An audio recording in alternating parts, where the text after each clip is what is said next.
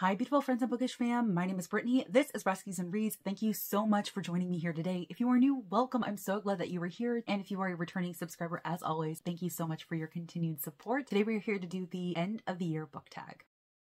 So just like the mid-year book freakout tag is a staple tag here on BookTube, so is the end of the year book tag. And so I'm excited to go ahead and be doing it again today. I believe the original tag was created by Ariel Bissett. I will be sure to link her channel down below. There are only a handful of questions here. It's a pretty short tag. We're just going to go ahead and jump right in. I have done absolutely no prep for this tag, even though I've done it before. I don't remember like any of the questions. So we're going to see how this will go. Question number 1, are there any books you started this year that you need to finish? And the short answer to that is no. Typically, if I pick up a book and I don't finish it, I'm not going to be finishing it. I don't necessarily believe in soft DNFing things. That's just because I know that if I soft DNF something, there's already something negative attached to that story. Even if it's just that I wasn't in the mood to read it at the time I picked it up, most likely I'm always going to associate that book with something negative, and so I don't necessarily know if I'm ever going to go back to it. A good example is From Below by Darcy Coates, which I DNF'd in October, and for all intents and purposes, that book should have been perfect for me because of the content matter, but I picked it up and I just wasn't connecting to it at all. I didn't really care about the characters. Darcy Coates' books are very, very plot driven, and I'm a character driven reader. And so even though theoretically I should have loved the content of the story, I just wasn't. And it didn't help that I was also feeling kind of slumpy when I went into that book, and having a book that I wasn't connecting to was not helping me get out of the slump. And so while I could feasibly go back and read From Below again, I just don't think that I'm going to, because there's too much negativity surrounding my experience with that story, if that makes sense. So the short answer to that question is no. If I have started a book this year that I have not finished, I'm not likely to finish it. So I really don't have anything that I need to continue with by the end of the year. Question number 2, do you have an autumnal book to transition into the end of the year? I don't have a specific autumnal book, but I do consider like thriller, suspense books, mysteries, all of that good stuff be the perfect type of book to read this time of year. And so I typically consider those my transition period. So in like October, November-ish, I'm very much in the mood for more spooky, horror, thriller, suspense, all of those types of genres. And that's what I've been reading heavily for the month of October. So I don't necessarily have an autumnal book, but I have an autumnal genre, if that makes sense. Question number 3, is there a new release that you are still waiting for? And again, the short answer to that is no. Y'all know that I don't necessarily anticipate new releases because I don't tend to read them as they come out. The only exception to that really is Book of the Month books, because I try to read those as they come in because I don't want them sitting on my shelves. So if a new release is not part of Book of the Month, chances are it's going to be a while before I get to it, unless of course it's sent to me. I try to read all books that are sent to me as they come in so that they are not sitting on my shelves. And so if it's not sent to me, I'm likely not going to get to it anytime soon because I always prioritize backlist books. And because of that, it doesn't make any sense to anticipate a new release that I know that I'm not going to get to. There are definitely a lot of cool releases coming out in November and December that I'm very interested in, and they have certainly been added to my TBR, but they're nothing that I'm going to get to by the end of the year. So it doesn't matter if they come out this year or not, I'm not going to be getting to them. Question number 4, what are 3 books that you want to read by the end of the year? So honestly, the easiest answer to this question are all of the Book of the Month books that I have on hold with my library currently. I'm waiting on a ton of Book of the Month audiobooks to come in from the past couple of months that I have not been able to read yet. And like I just said, I try to read those as they come in, but I cannot listen to them until they come in from my library. So 2 that I'm specifically very interested in reading by the end of the year: The Unmaking of June Barrow by Adrienne Young. I read Spells for Forgetting by Adrienne Young earlier this year, and I really enjoyed it. I love the atmospheric, magical vibes, and I know that this one is going to be the same. This one is on hold, and I'm waiting for it. Same with Just Another Missing Person by Gillian McAllister. I read Wrong Place, Wrong Time earlier this year, and I absolutely loved it. I loved what Gillian McAllister did with the concept of time travel in order to solve a crime before it happens. So I absolutely want to read more from her. I also am really digging the idea of the story. From what I understand, it follows a missing girl, and there's a detective assigned to the case, but she is being blackmailed, and she is told that you cannot find this missing girl or your worst nightmare is going to come true. And so I'm interested in how she's going to toe the line and do her job while also trying to thwart the blackmailer. It sounds fantastic, and I've been anxiously awaiting this one from my library. And a non-Book of the Month book that I want to get to, not only because it was one that was sent to me, but also because it will satisfy one of the very few remaining challenge prompts that I have left to satisfy some of the yearly challenges that I'm doing. That is The Diamond Eye by Kate Quinn. I absolutely love Kate Quinn. She is quickly becoming one of my favorite historical fiction authors. I read The Rose Code a couple of months ago, and I absolutely loved it. It was a 4.5 stars, and so I definitely want to get to this one. This one says, Rye and bookish history student Mila Pavlichenko organizes her life around her library job and her young son, but Hitler's invasion of Russia sends her on a different path. Given a rifle and sent to join the fight, Mila must transform herself from studious girl to deadly sniper, a lethal hunter of Nazis is known as Lady Death. When news of her 300th kill makes her a national heroine, Mila is torn from the battlefields of Eastern Front and sent to America on a goodwill tour. Still reeling from war wounds and devastated by loss, Mila finds herself isolated and lonely in the glittering world of Washington, D.C., until an unexpected friendship with First Lady Eleanor Roosevelt and an even more unexpected connection with a silent fellow sniper offer the possibility of happiness. But when an old enemy from Mila's past join forces with a deadly new foe lurking in the shadows, Lady Death finds herself battling her own demons and enemy bullets in the deadliest duel of her life. That sounds absolutely fantastic. Kate Quinn's books typically follow very strong female heroines in World War II, and I absolutely love them. So this is definitely a priority, as well as any of the other books that have been sent to me in some capacity since the start of the year that I have not read. I'm not talking about books that I've purchased for myself that I haven't read, but books that have been actively sent to me. So this is certainly a high priority for the end of the year. Question number 5, is there a book you think could still shock you and become your favorite book of the year? And I honestly don't really think so. Y'all know that I'm a very, very stingy person with my 5-star reads. I've only given out a handful of 5-star reads this year. It is unlikely that anything I have on my radar for the end of the year would be a 5-star read. I definitely have some chunky fantasies that I would have liked to get to that could definitely have been a 5-star read, like A Court of Silver Flames by Sarah J. Maas, but I definitely will not be getting to those by the end of this year. It's just not going to happen. I don't have enough time, energy, patience, or brain power. So I think a lot of the books that I have on my radar for the end of the year are going to be strong books, and I'm really, really going to enjoy them, but I don't think that they are going to be anything that are worthy of a 5-star. I certainly hope so. I always go into a book hoping that it's going to be a new favorite, but that very rarely is the case. So I think my favorites from this year are kind of already cemented, but we can see. We can hold out hope. And question number 6 is, have you already started making reading plans for 2024? Yes and no. I think a lot of my reading plans for 2024 are going to be very similar to the reading plans that I had for 2023, so I'm not actively working very hard at making reading plans. I will be making a complete goal revisit and new goal video for Bookmas that is coming up, and I definitely have a few things that I want to accomplish in my reading. I don't necessarily have a very detailed organizational plan for 2024, but I have a general idea of what I would like to do, and I definitely have already started planning content for 2024, and I certainly would like to bring back my Buffy the Vampire Slayer readathon, but I'm trying to make big changes to it, and I don't know if I'm going to have the time or the energy to make all of those changes in time to bring it back. But that would be like the biggest reading plan that I have in 2024 would be to bring back my Slayer Fest readathon. So we're going to see how that works out. Like I said, I'm trying to make big changes to it, and I just don't know if it's going to happen. I'm trying to make it a lot more dynamic and a lot more creative, and as a non-creative person, it's very, very difficult for me to do it. So I'm trying, but all of these other things are kind of taking precedent and taking up space in my brain. But have I started making reading plans for 2024? Yes and no. Clear as mud, right? All right, everybody, that is it. That is the end of the year book tag. Short, sweet, and to the point, but I hope that you enjoyed. Please comment down below and let me know some of the books that you hope to read by the end of this year, or if there are any books that you have started and have not yet finished, I would love to know. Or if you have made it to the end of this video but you are not feeling chatty and want to let me know that you're here, go ahead and leave me a diamond emoji if there is one, or some kind of jewel emoji in honor of the Diamond Eye by Kate Quinn. As always, if you like this video or if you just like me, please be sure to give it a big thumbs up and subscribe if you haven't already. I aim to post 1 video a week, sometimes 2, depending on what I can do, and I would sure love to connect with you in one of those next videos or on any of my other social media platforms, which I always leave linked down below along with the books that we've discussed in this video today. Until next time, guys.